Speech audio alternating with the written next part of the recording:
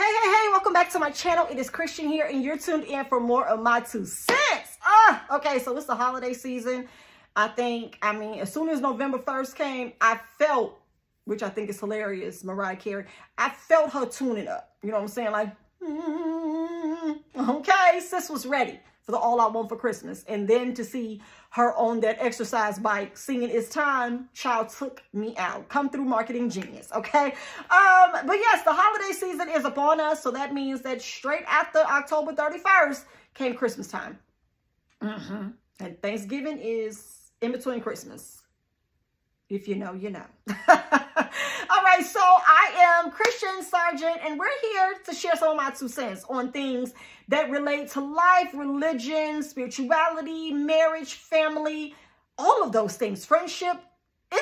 It's just about to be a good talk today because I'm going to talk about something that I love and I live on a regular, entrepreneurship, okay? But before I do that, let me go ahead and welcome and invite you to join the 2 Cents crew. Like the video, subscribe to the channel, and if you're new here, welcome. If you're returning, then hey, y'all, hey, thank y'all for tuning in for the video today, okay? Y'all are family, and I'm so glad to have you guys a part of what we do over on my part and my side of the YouTube community, okay? Because YouTube is out here doing some of the things, and I just want to stay on the right side of those, okay? And we shall. So today I'm going to be talking about how I knew entrepreneurship was for me. I've had I've had a lot of businesses, okay? I'm a serial entrepreneur.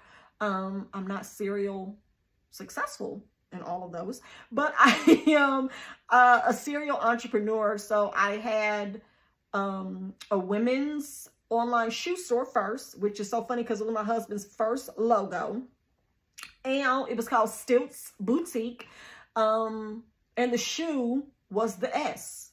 It was so fresh, and that idea was given to me in a dream.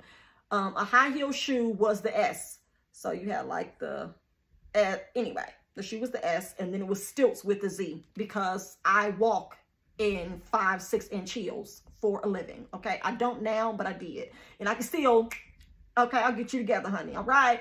And so it was like walking in stilts. People used to always comment on my heels and my shoes before I had kids.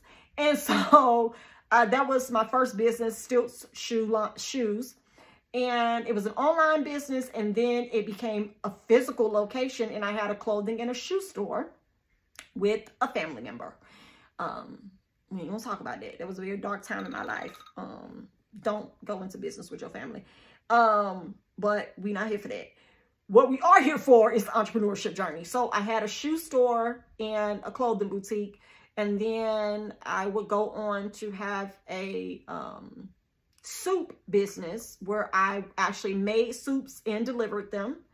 It was called Southern Charm Soups. Yes, Southern Charm Soups. And it was delicious. I made zuppa Toscana. I made gumbo on Fridays. I made chili, and I made chicken and rice soup. And you can go on my website, order the soups in either an 8-ounce, 16-ounce, or 32-ounce family size. Y'all, it was delicious. And then it was no more. And then I had Southern Charm Home Co., which was a home decor business and interior decorating company. And so I did that for all of 6 or 7 months, child. And then nothing. And so I enjoyed doing that. That was cute and that was fun. I did some interior designing for a couple of people, virtually and physically, which I thought was dope because I'm like, dang, I'm kind of innovative out here offering, you know, virtual home decor. And this was before it was a thing. Like, this was like in 2016. It may have been a thing then, but I don't think it was popular. I was literally giving people consultations while they showed me their home or send me pictures of their living room, and I would tell them what to buy, send them links, or they would have a budget and I would buy it and just ship it to them and tell them where to place it in their home or their room or their office. Y'all, your girl has always been about the bin. And then what was the one? What's that, all of them? Shoes, soups, homes. Shoes, soups, homes. Shoes, soups, homes. I think that was all of them. And then now I have my baby, which will be my first time ever mentioning the name of my business on this platform, Vicky Cakes Pancake Mix. I don't like mixing business with personal. So that's why I never mention my business. And I think that's as far as I'm going to go. But it is a pancake mix business that is based off of my mother Vicky's 40-year family recipe. And yeah, it's the most successful business that I've ever had. And I'm super proud of it. I'm super grateful. And I know that it's my purpose. And it's one of those kind of things that I flow in effortlessly. So I don't have to force anything about it. I didn't really have to learn anything new to accomplish it. But all of the growth and the journey up until this point has been amazing. And I definitely have been able to put more of myself into this brand than anything else I've done in the past. So I'm definitely excited about that. But that's just some backstory and background on my entrepreneurial experience. My husband has way more entrepreneurial experience than I do. But in a nutshell, I want to share why and how I knew that entrepreneurship was for me, because this is a big conversation. And a lot of people are advocating and pushing entrepreneurship out there as the main way for people to detach from the societal systems in corporate America, the 9-to-5, and take on, you know, a business. And I'm just here to say that entrepreneurship is not for the faint of heart, and it's not for everyone. Okay? You should not jump into it just haphazardly and without thought or plan. Please know what you're doing. Please know why you're doing it, and please know who you plan to serve while you're doing it. Okay? That's what we'll give for this today. But yeah, entrepreneurship is not something that should be taken lightly, but it's something that you should enter into understanding that it is for you and you plan on sticking it out. And I am not talking about a hustle. I am talking about a journey, a business, a company, generational wealth, right? Long-term, something that's able to be acquired, something that something that presents you with income and revenue to take care of your lifestyle, your family, your future, your desires. Not a hustle. Okay, a hustle will go from here to there everywhere. What I just listed before, those were hustles. I had hustle behavior with those other companies. This right here, I don't play. I don't play.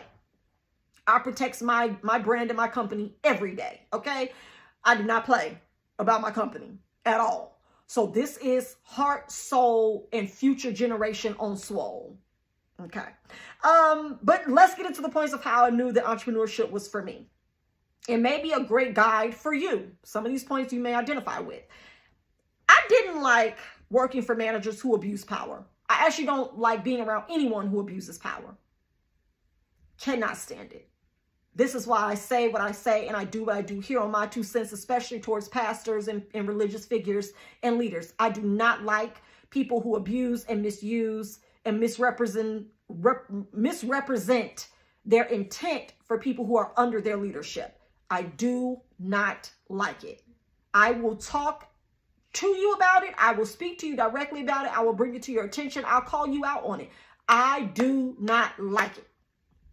This was the #1 thing that let me know that entrepreneurship was for me. You are not about to play in my face because you're a manager and think I'm just going to let you do it because I need a check. No, I'm going to check you. And if you have a problem with me, we can go to HR together. All right? Okay. The next thing that let me know that entrepreneurship was for me, I didn't like being micromanaged. I don't like you checking up on me to check on me to see what I'm doing and how I did it and none of that. If you give me a task, if there's something for me to do, if I know my job description, let me do it. And if I don't do it or I don't do it well, then you can come on over. Okay? But micromanaging is something that I do not like. And it seems that people who are often in power and have like complex, you know, certain complex issues about themselves, they like to overcompensate and micromanage so it seems like they're in control. And when we're all adults in a work setting, that doesn't work for me. We're not kids. You don't have to come check on me to make sure I'm not smearing Vaseline on my eyebrows. Leave me alone so I can be productive, okay? That was a big thing for me. Next up, I didn't like explaining myself to people. And I still don't. I do not like giving explanations for things. Now, I am a very detailed person. I can tell you line upon line, precept upon precept, why I did what I did, especially if it's marketing or branding and it's a strategy. I love explaining those things because it gets my blood boiling about my purpose and what I do with so much joy and clarity to get to the end result, right? But when it comes to the workforce in corporate America, it became annoying that I would have to continue to explain myself or give an account, if you will. Give an account for what I did or why I did that or who told me to do it or where I saw this at or where. And it's just like the feeling of being in the principal's office all the time and having to like break stuff down. Well, why did you put these notes in here? Or why did you do this? Or this customer said da da da.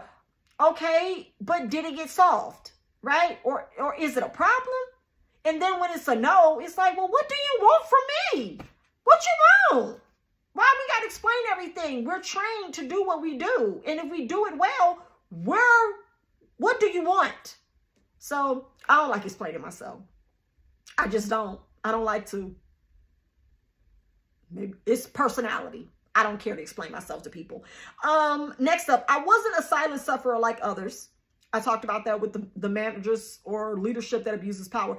I do not like keeping my mouth closed, and I don't keep my mouth closed when people are out of order and they are usurping their power or they're being rude, disrespectful, or anything like that. There's no need for you to mistreat people. There's no need for you to look down on people, talk down to people, or talk about people to other workers or associates. I don't like that. You're not going to get me on that boat with you. Again, even if my check is on the line, so shall yours be, because we're both going to HR. Don't do it around me, because I'm going to tell on you, or I'm going to call you out on it. And that's something that started when I was younger. I've never liked teachers who were mean or, what's that word, when they have favorites in students and things like that. I didn't like that. If I noticed it, I called it out. And if I didn't call it out to the teacher, I called it out to my mom, and then we'll let her handle it. Favoritism. I don't like favoritism. Don't do that. Don't play that game in my face. Now do it to somebody else, but don't do that to me. So that's a thing as well. I'm not a silent sufferer. The next thing, my ideas and my vision became an intimidation for other people.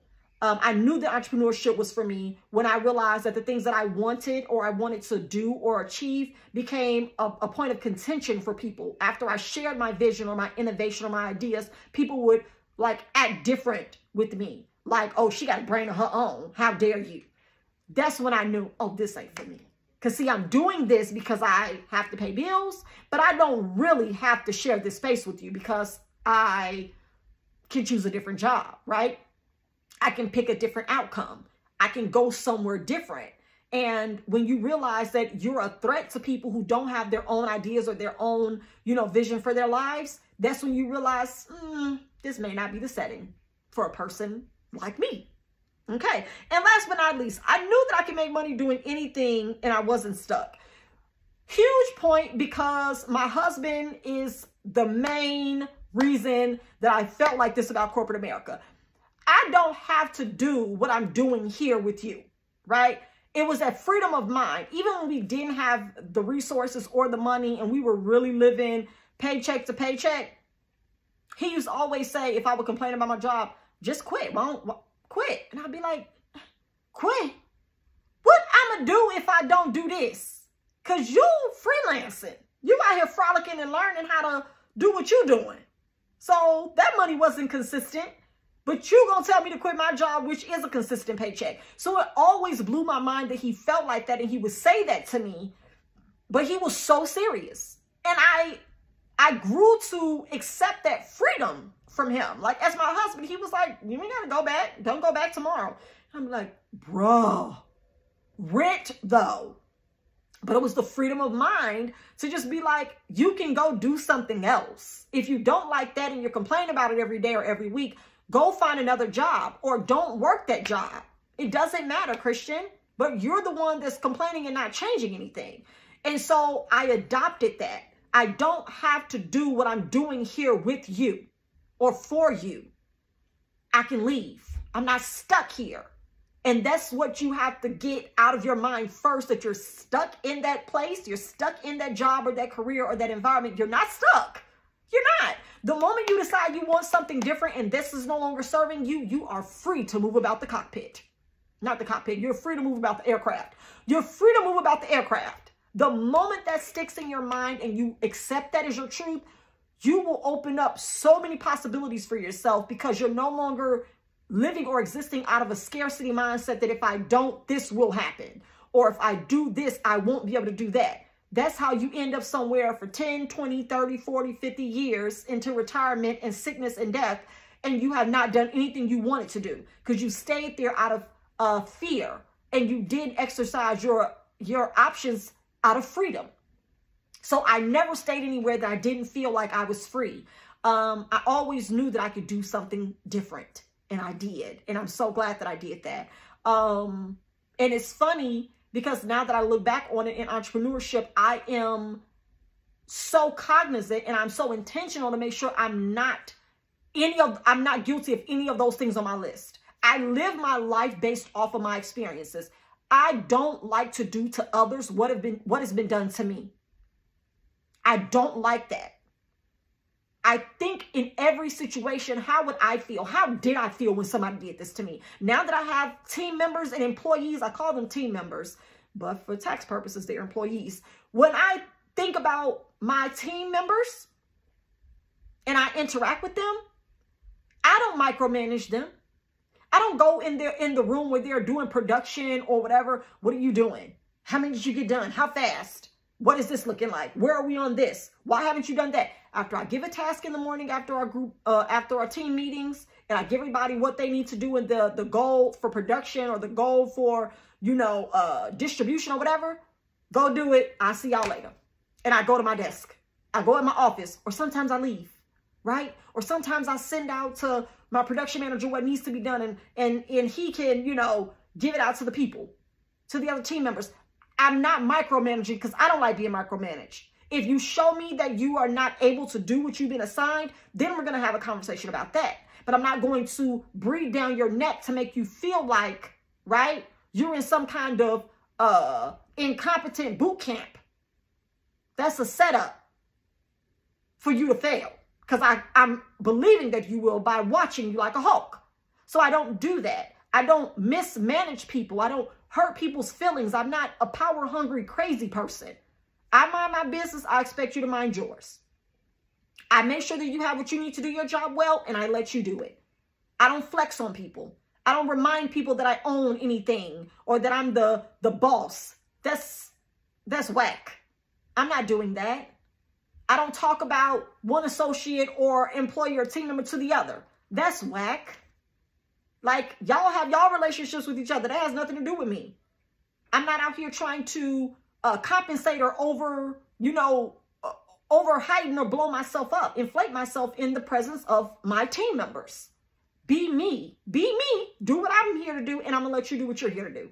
Make it a safe, healthy environment for everyone. That's why when I've had team members, when we've had team members that have to, leave or they get another job or they move out of state. We had one young lady who actually graduated from college and she went on to work in Washington. Now, she didn't work in the White House, but she worked like in an extension of the White House for like the Black Social Studies or something like that.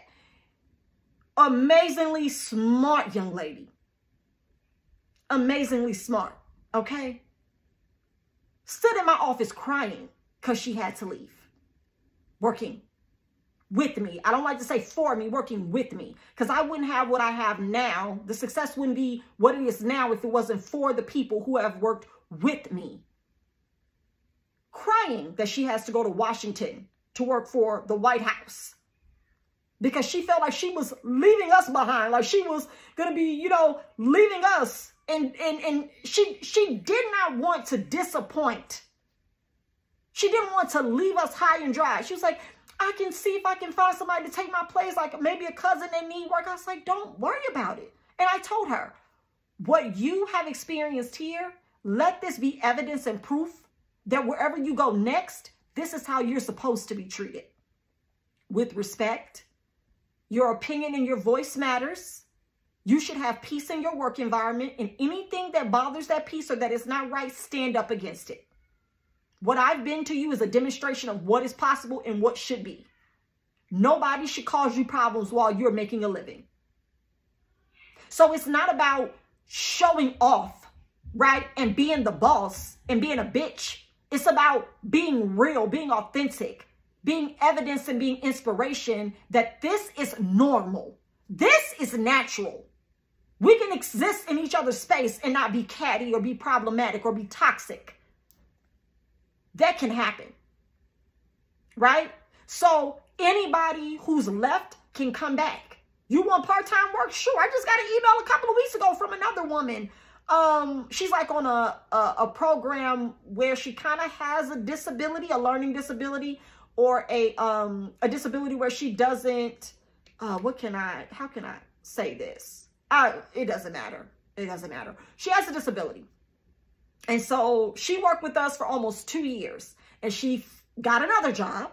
And so she went to that job, and it's so beautiful because her and her mother always would send me texts, would always send me long texts and emails about how they miss me. They miss our business. You know, she talks about it all the time because she's an older woman. I think she was 54, 56, and her mom is like in her 70s.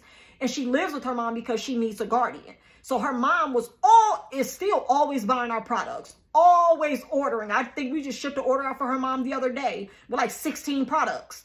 And they sent an email because she's now looking for work again. I guess the other job didn't work out, but she wants to know if she can come back to work with us. Absolutely. Because there's no problems over here, right?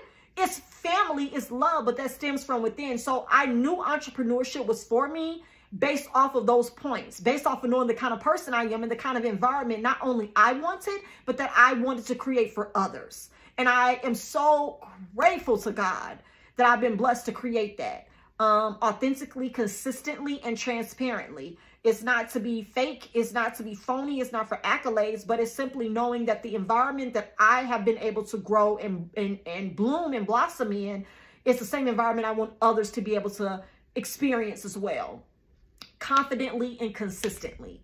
And it can be done. But you have to work through a lot of things. You have to be able to manage your expectations and manage your power to the best of your ability, because we all have power. We just have to make sure that we're good stewards of that, and that we're consistent, and that we're kind, and that we always engage with the best and the greatest intentions for all of those who come in to an encounter with us. And that's what I want. I want people to experience as much of Christ as possible, right? Because my name is Christian, which is to be Christ-like, child. But that's the light that I've been blessed to share. And I'm grateful to be here in entrepreneurship and to share this with other people. So consider those points. Think about those things. Do you relate to any of them? Let me know in the comment section below. Do you not like micromanaging? Do you not like misuse of power? Do you not like going along with the flow just to get along? You know, or do you run into people who are intimidated by your innovation and your ideas? I would love to hear that. Oh my gosh, I've enjoyed this video. Hopefully you have to like it, subscribe to the channel. I'd love to add you to my 2 cents crew. Until next time, I'll see you guys later in the next video. Take care, be kind, show love, and experience all the greatness and the love, okay? Bye.